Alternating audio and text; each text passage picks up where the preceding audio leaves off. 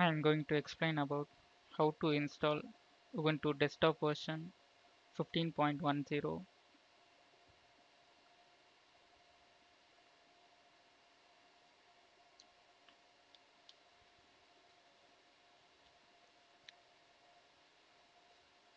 First, you need to make a bootable device using the Ubuntu ISO image.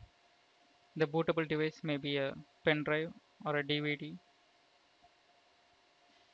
Make it as a bootable device using the ISO image and then make it boot.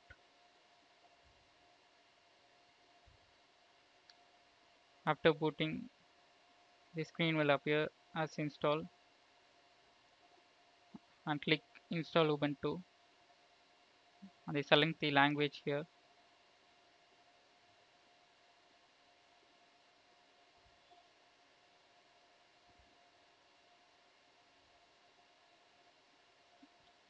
and click install this third-party software if you need.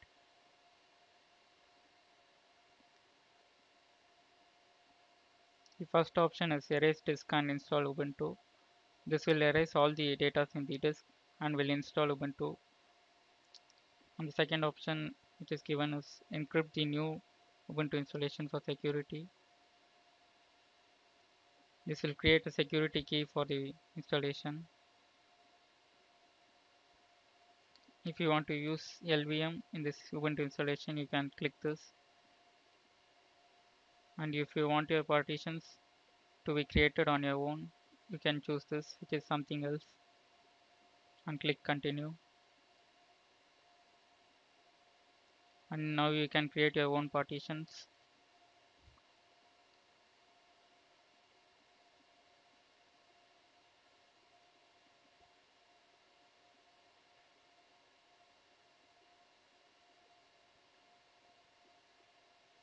And click add here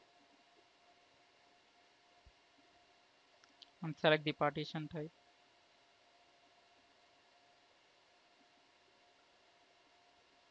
You can select the file system here, which is ext4, and you can select the mount point here. First select /boot and give the size for the boot partition and click OK and click this free space and select add to create the next partition. The type of new partition will be a primary and select the mount point and give the size for the slash.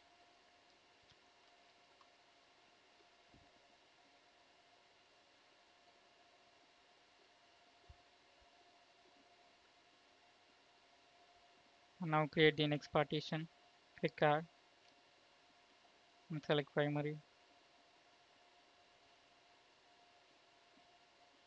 And now we can create the swap partition.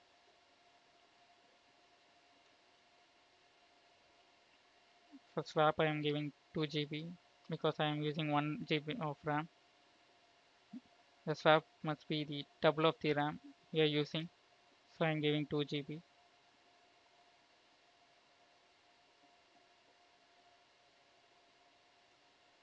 After creating all the partition, you can just click install now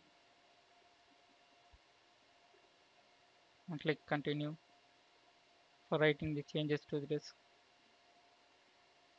Now select the place for getting the time zone.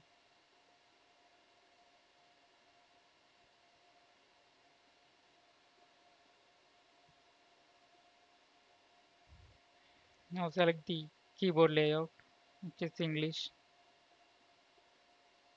and click continue.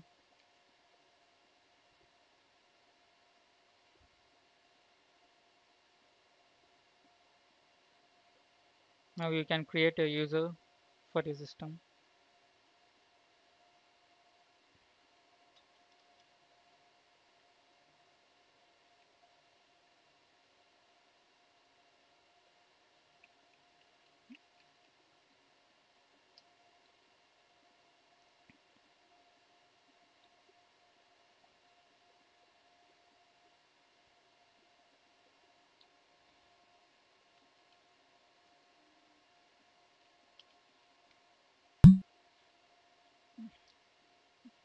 Now enter the password for the user.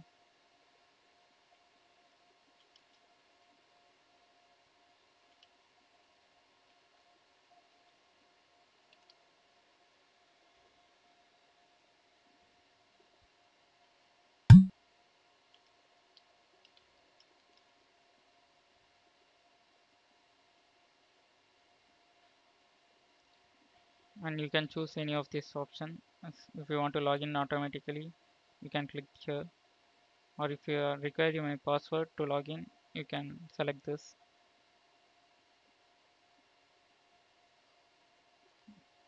and click continue. Now the installation process has started and it takes some time.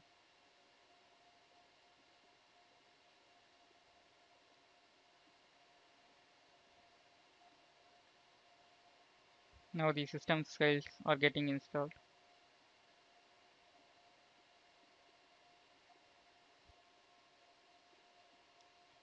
Now the installation process is completed, and you can now click restart now.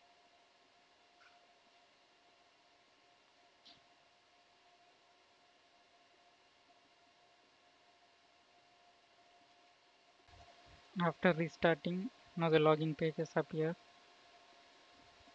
Now enter the password to log in.